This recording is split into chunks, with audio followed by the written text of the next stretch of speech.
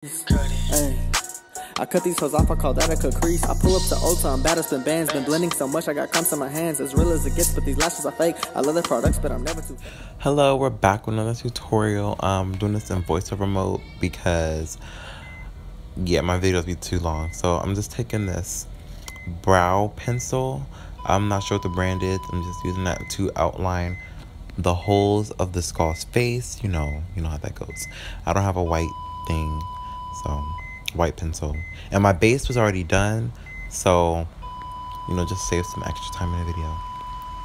And it's easier if you have a reference photo up, so just keep a reference photo by you, which is why you see my laptop screen in the background. I gotta make sure I look scalified. That was so ugly. I'll never say that again. But yeah, I'm just outlining the portions of my eye and face. So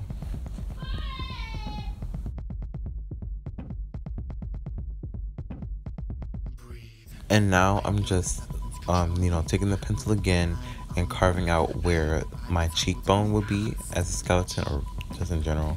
And I just followed where my natural cheekbone was, and I found like an easy part to find like where my jawline would go down. So I just kind of played with underneath my cheekbone to find the start, and I used that as a guide to help sketch that out. This was pretty fun though. It was different. So. And I also curved the line because your from your cheekbone down to your teeth, it's a curve like line. So, and I brought it into my mouth. So.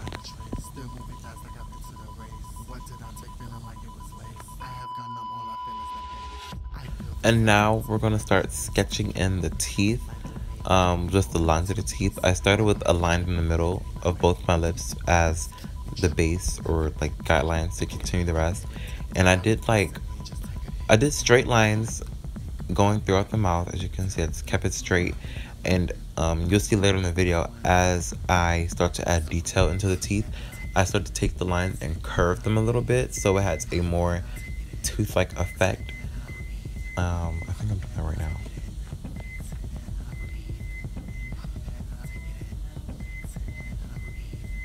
Gosh, I have to stop covering what I'm doing with the mirror, but I'm blind without glasses, so I can't see. But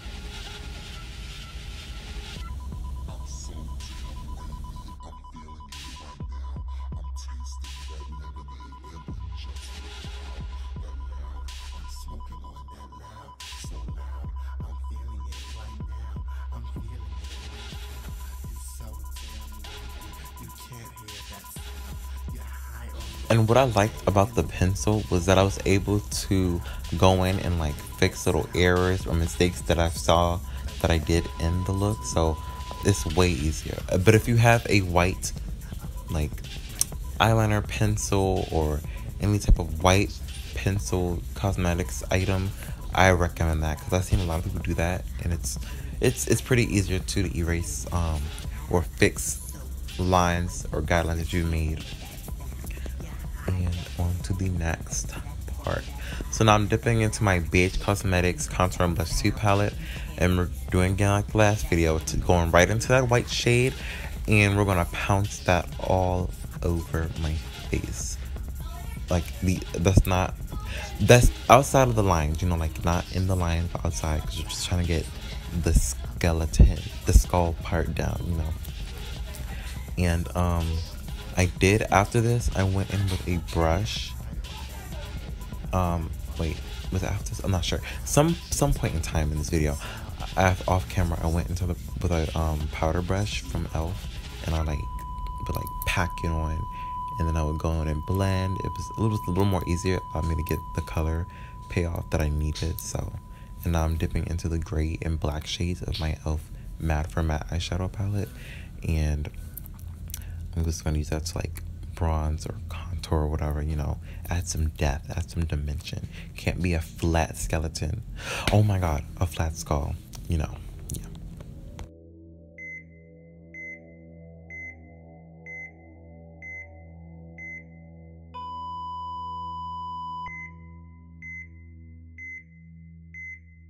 So I ended up deciding to use my e.l.f. blending brush to get a more precise application of where I wanted to add the shadows and depth and dimension, because it was much more easier. The fluffy brush, it couldn't really get into the eyeshadow pans because they're like small rectangles. So this is a more better approach than a fluffy brush, unless you have like a big circular or square, whatever, sized eyeshadow pan or something like that, you know.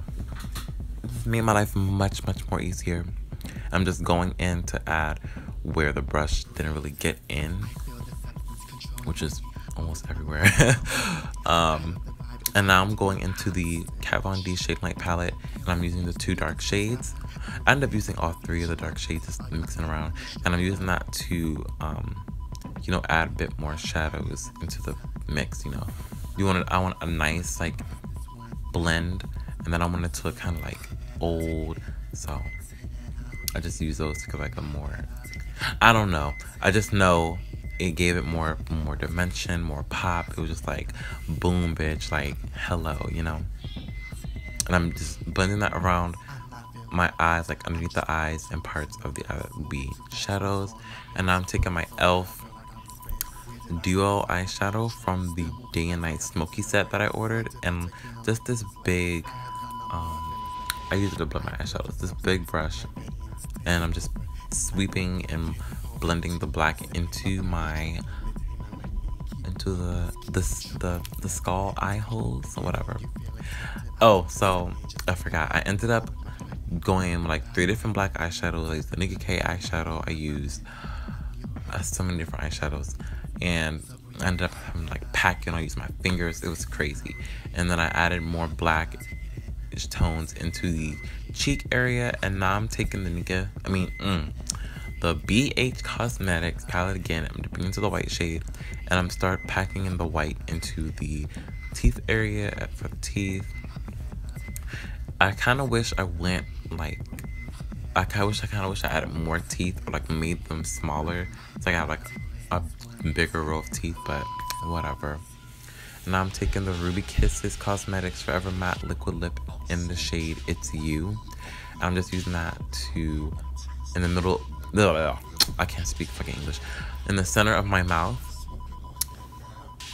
And I had to blend it a little bit and like keep reapplying the white to get the nice balance between the white and the black. And like I said in the last video, it's not the worst lipstick, like it's pretty good or whatever, but I need a better one. And now I'm taking the black eyeshadow from, I'm not sure, I forgot, I couldn't see, and I'm using that and just smearing it, well, packing it on, blending it onto the liquid lipstick and into the white. So it's, like I said, a nice blend going on. And like you see, like I said, I had to go back in with the white and, you know, touch up the teeth. And I almost forgot. I took the Kat Von D tattoo liner in the shade Trooper, and I outlined the eye area. Wait a minute. I think I'm moving too fast. I am. So here we go. I took the Kat Von D Trooper liner, and I started to outline the lines that I drew in the beginning, and just to add more of a definition into the teeth area. I was moving way too fast, girl. I'm already ahead of the game. We didn't even get there yet, and I'm already there. And I also used it to outline the cheekbone area, the eyes, and the nose. And as you can see here, now I'm just taking the gray and black shades from the Matte for Matte palette, and I'm blending that into the cheek area where the hole is, like to add more dimension. Oh my god, you know what, let's play a game. Take a shot for every time I say the word dimension in this video, because I feel like I'm going to say it even more. And now I'm taking the Trooper liner again, and I'm drawing tattoos. Now I'm just drawing 2 little teardrops, you know, just, I guess, it gave it like a rough, like, I don't know. Those are the 2 tattoos I thought of immediately as soon as I was doing this idea. Ooh. My throat. I'm dying. Okay. And off camera, I wrote the word dead on my, whatever you want to call that. So I took, like, I wanted to draw 666. That was actually the first tattoo I thought of when I was thinking of this idea. And to help you, just flip the image, because you want to write the words on your face backwards. So that's what I'm doing here. That's the easy way. Just remember to write them backwards, or flipped, mirrored, you know.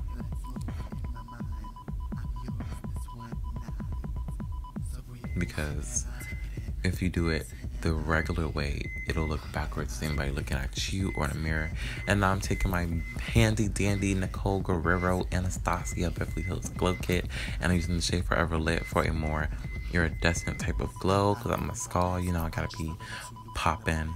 And for an extra glow, I took the MAC pigment in the shade Kishmiss, and I'm using that just to add a little more pop, a little more iridescence. I had my glass on so I couldn't see, you know.